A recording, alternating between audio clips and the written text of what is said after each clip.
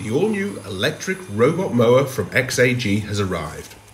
Now, in the middle of winter in Yorkshire, there isn't a lot of vegetation that needs cutting back, but nonetheless we put it through its paces, tidying up around one of the fields of winter wheat. We quickly dialed in a suitable rotor speed on the weatherproof remote controller. Then we adjusted the cutting bed height to suit the job at hand. As you get close up, you can really appreciate the quality of the engineering that's gone into this rugged robot, right down to its liquid-cooled electric blade motors.